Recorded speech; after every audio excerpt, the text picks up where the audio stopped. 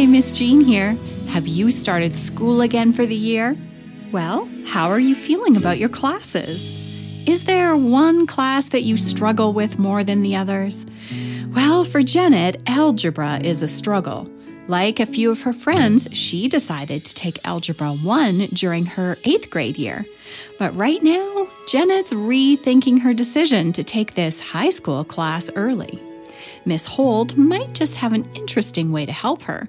Let's join them and find out in today's mini adventure called Mathematical Melody. Jack's dad is 4 times older than Jack. In 14 years' time, Jack's dad will be twice the age of Jack. How old is Jack?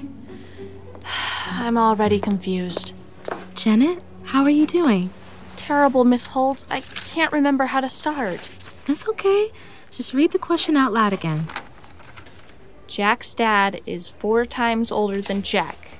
In 14 years' time, Jack's dad will be twice the age of Jack. How old is Jack? Good. Now what's your first step in solving the problem? Dropping out of Algebra 1. Genet?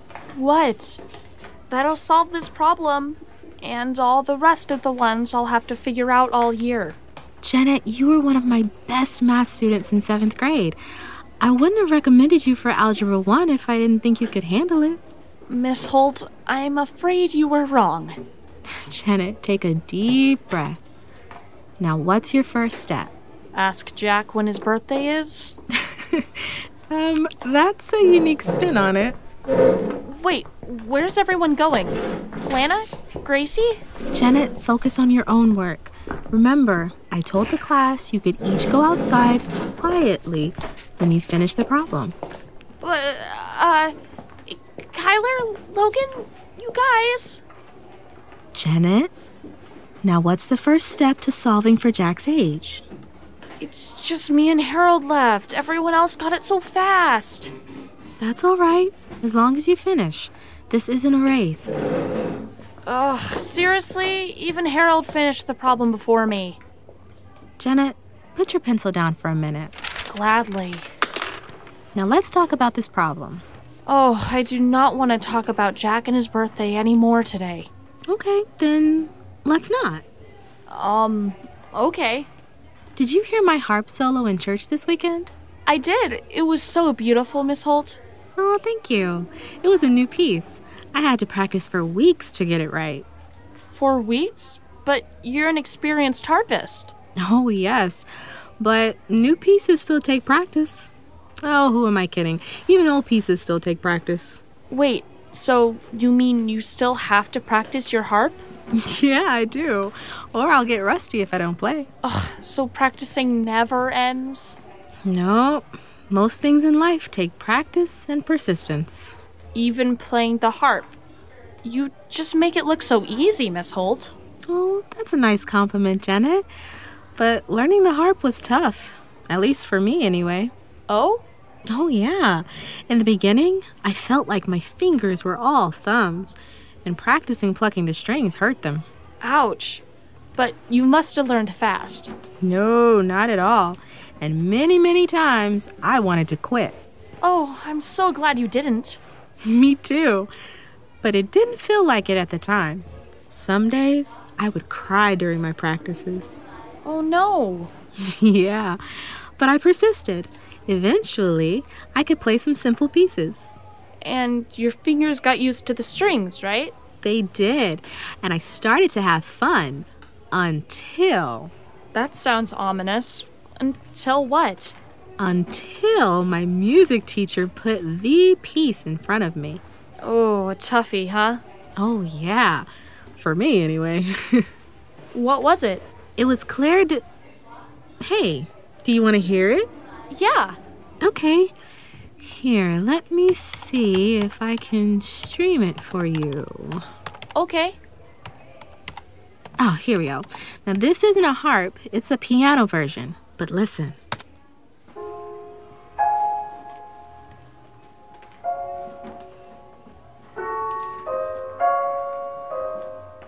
Oh, that's gorgeous.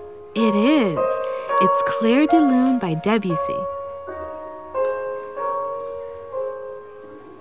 It's so soothing. Well, it felt like torture when I first tried it. But then, one day, it just clicked. And now you can play it like a pro. Not quite, but it sure felt good to learn this piece and to enjoy playing it. Oh, don't turn it off. Oh, okay.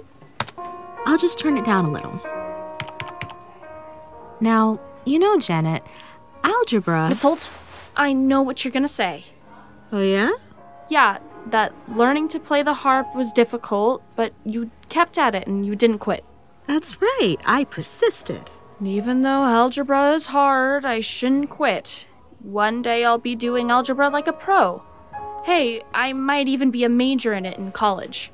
Well, I wasn't going to go that far, but yes, I did want to encourage you to keep at it, to not quit. Well? Well, what? Was I successful? Is Debussy's melody convincing you to have another go at figuring out Jack's age? Well, yes, actually it is. Good. Okay, let me read the problem again. Good decision. Jack's dad is 4 times older than Jack. In 14 years' time, Jack's dad will be twice the age of Jack. How old is Jack? And your first step is what? To identify what I need to solve for, I need to solve for Jack's age, so that is X. Good. Now, Jack's dad is 4 times older, 4 times X, right? Absolutely. Keep going, Genet. You're doing great. Thanks, Miss Holt. In 14 years' time, that'll be twice the age of Jack. I think that Genet is going to solve her algebra problem. What do you think? And how about you? Would you like to take a try at solving the problem? You might find a parent or a grandparent nearby who would love the challenge too. Ask them to join you. Just skip back in the episode and listen to Genet reading the problem. Then write it down and put your thinking cap on. And write to us when you solve it, will you? And don't give up trying. Exercising our faith means being persistent or not giving up when something good is difficult. Whether you're practicing on the court, studying for an exam, or learning a new instrument, just keep at it. God will help you and you will be blessed now and in the future by the time that you're putting into it today. You know that piece we heard, Clair de Lune by Debussy? It's beautiful, isn't it? It's one of my favorites. Would you like to keep listening to it? I think I would. Well, how about this? To close, we'll play the rest of the piece so you can enjoy.